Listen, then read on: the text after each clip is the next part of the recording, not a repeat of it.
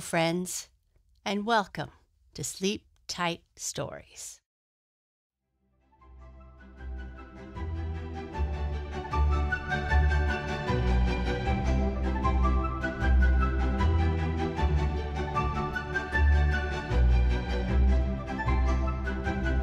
Raggedy Ann and the Kittens.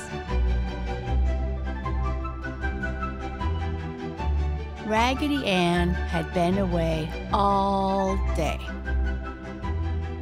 Marcella had come early in the morning and dressed all the dolls and placed them about the nursery. Some of the dolls had been put in the little red chairs around the little doll table. There was nothing to eat upon the table except a turkey, a fried egg, and an apple, all made of plaster of Paris and painted in natural colors. The little teapot and other doll dishes were empty, but Marcella told them to enjoy their dinner while she was away.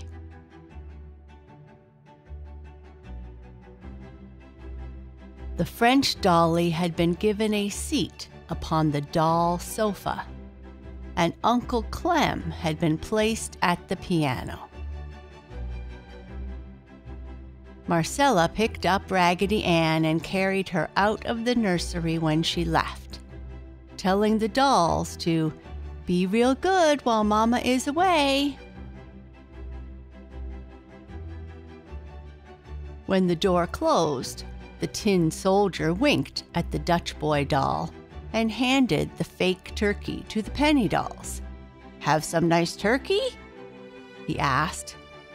"No, thank you," the penny dolls said in little penny doll squeaky voices. "We have had all we can eat." "Shall I play you a tune?" asked Uncle Clem to the French doll. At this, all the dolls laughed, for Uncle Clem could not begin to play any tune.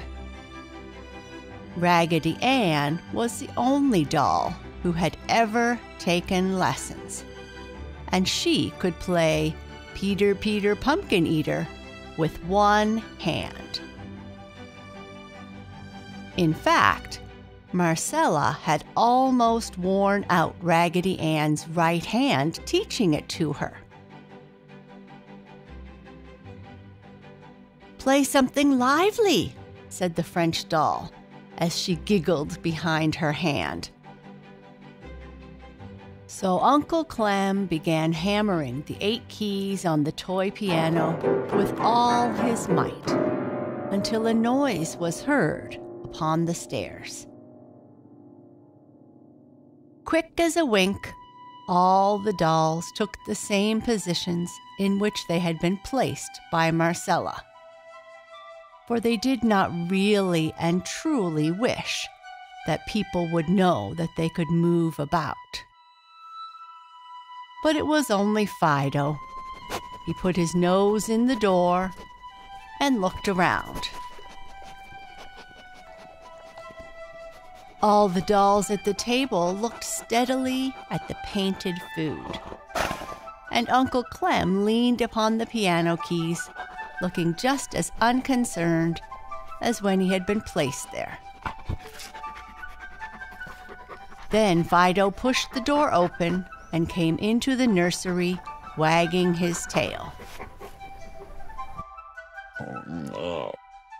He walked over to the table and sniffed, in hopes that Marcella had given the dolls real food, and that some would still be left. "Where's Raggedy Ann?" Fido asked, when he had satisfied himself that there was no food. "Marcella took Raggedy Ann and went somewhere," all the dolls answered in chorus. "I found something I must tell Raggedy Ann about," said Fido as he scratched his ear. "Is it a secret?" asked the penny dolls. "Secret nothing," replied Fido. "It's Kittens." "How lovely!" cried all the dolls. "Really live kittens?"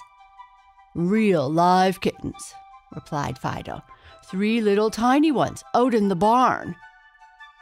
"Oh, I wish Raggedy Ann was here," cried the French doll. "She would know what to do about it." "That's why I wanted to see her," said Fido as he thumped his tail on the floor. "I did not know there were any kittens, and I went into the barn to look for mice, and the first thing I knew, Mama Cat came bouncing right at me with her eyes looking green. I tell you, I hurried out of there."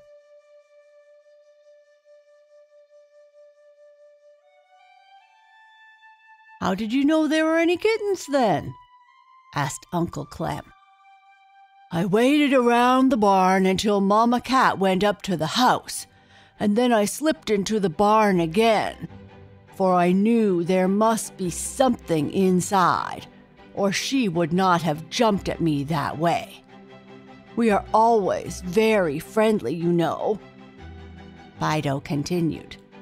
"And what was my surprise to find 3 tiny little kittens in an old basket way back in a dark corner." "Go get them, Fido, and bring them up so we can see them," said the tin soldier. "Not me," said Fido. "If I had a suit of tin clothes on like you have, I might do it. But you know cats can scratch very hard if they want to."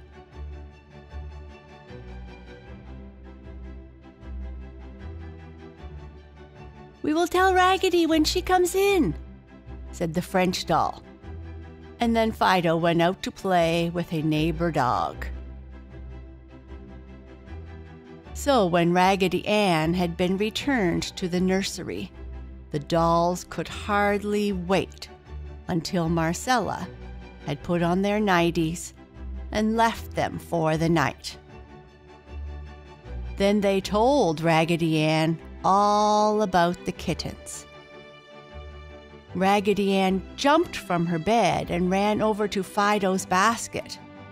He wasn't there. Then Raggedy suggested that all the dolls go out to the barn and see the kittens.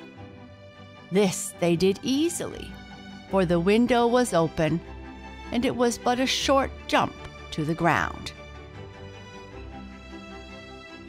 They found Fido out near the barn watching a hole.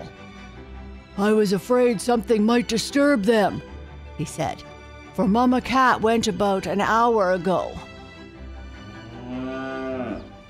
All the dolls, with Raggedy Ann in the lead, crawled through the hole and ran to the basket. Just as Raggedy Ann started to pick up one of the kittens, there was a lot of howling and yelping, and Fido came bounding through the hole with Mama Cat behind him. When Mama Cat caught up with Fido, he would yelp. When Fido and Mama Cat had circled the barn 2 or 3 times, Fido managed to find the hole and escape to the yard. Then Mama Cat came over to the basket and saw all the dolls. "I'm surprised at you, Mama Cat," said Raggedy Ann. "Fido has been watching your kittens for an hour while you were away. He wouldn't hurt them for anything." "I'm sorry then," said Mama Cat. "You must trust Fido, Mama Cat," said Raggedy Ann, "because he loves you, and anyone who loves you can be trusted."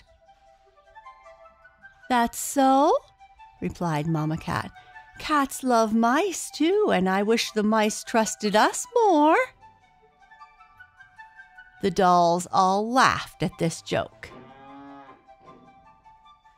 "Have you told the folks up at the house about your dear little kittens?" Raggedy Ann asked. "Oh my, no!" explained Mama Cat. At the last place I lived, the people found out about my kittens, and do you know what happened? People came, and all my kittens disappeared. I intend to keep this a secret. But all the folks at this house are very kind and would dearly love your kittens, cried all the dolls. Let's take them right up to the nursery, said Raggedy Ann, and Marcella can find them there in the morning. How lovely, said all the dolls in chorus. Do, Mama Cat. Raggedy Ann knows, for she is stuffed with nice, clean, white cotton and is very wise. So after a great deal of persuasion, Mama Cat finally agreed. Raggedy Ann took 2 of the kittens and carried them to the house, while Mama Cat carried the other. Raggedy Ann wanted to give the kittens her bed, but Fido, who was anxious to prove his affection, insisted that Mama Cat and the kittens should have his nice, soft basket. The dolls could hardly sleep that night. They were so excited to see what Marcella would say when she found the dear little kittens in the morning. Raggedy Ann did not sleep a wink, for she shared her bed with Fido, and he kept her awake, whispering to her. In the morning, when Marcella came to the nursery, the first thing she saw was the 3 little kittens. She cried out in delight and carried them all down to show Mama and Daddy. Mama Cat went trailing along, arching her back and purring with pride as she rubbed against all the chairs and doors. Mama and Daddy said the kittens could stay in the nursery and belong to Marcella. So Marcella took them back to Fido's basket while she looked for names for them out of a fairy tale book.